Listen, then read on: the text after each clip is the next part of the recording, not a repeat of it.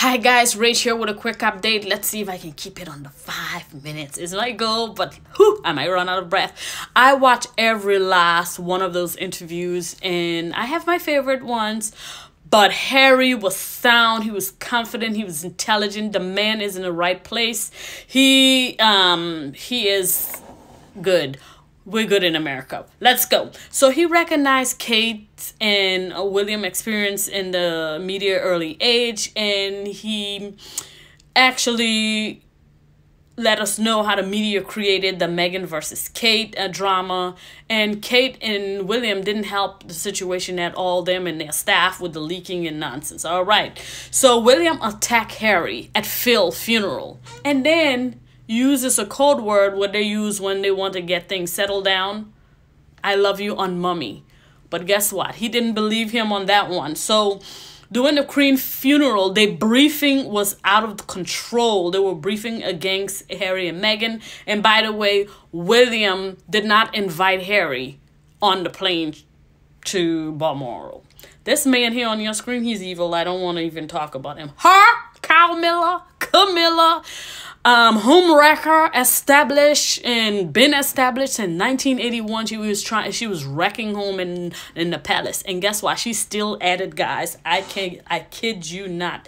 This woman trying to destroy Harry and use Harry to build her image, to rehab her image, so eventually she will get a crown on her head, and she's still doing that job there. That woman is frigging evil. Now we all know why she wouldn't sit down and have lunch or whatever she had with Jeremy Clarkson, because they went and concoct that story Jeremy Clarkson put out there.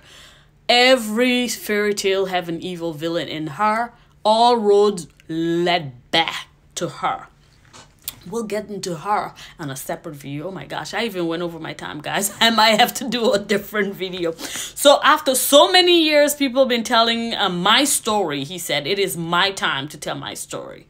These two on your screen right here, that woman and this woman, Camilla and Bones, aka Mumbelina, they deserve to be friends because they are just as evil as one another. You can't tell the difference of how evil one of the other is.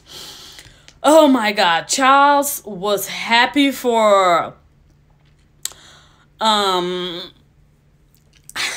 don't even know what to say about Charles. Charles is a Charles, I don't know.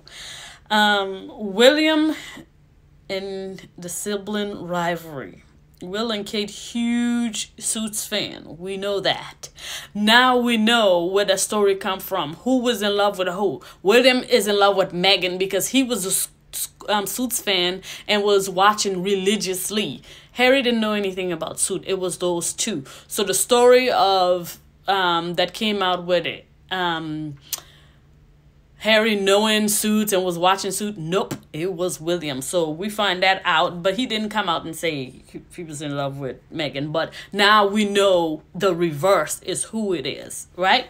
So on this beautiful picture you're watching, that's from the book where he called Meghan the captain of my soul, which is so sweet. That is so adorable.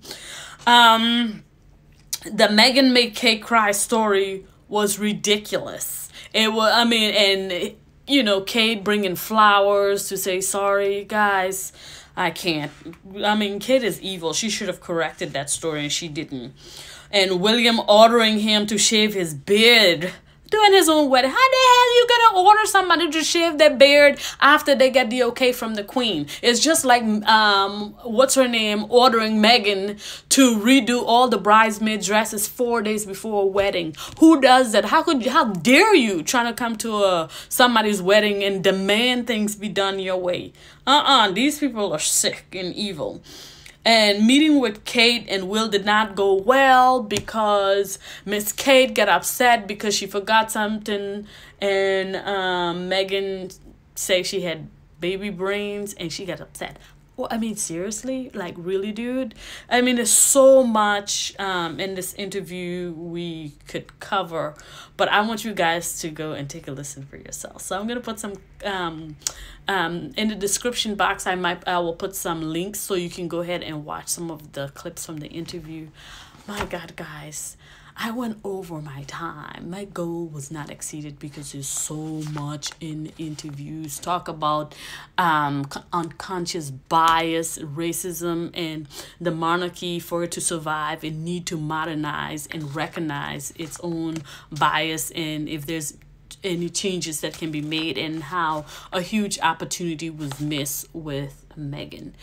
Guys, I run out of breath on this one. I have to come back with another video, guys. Until the next one, guys, I do hope you have a wonderful rest of your day. Cheers.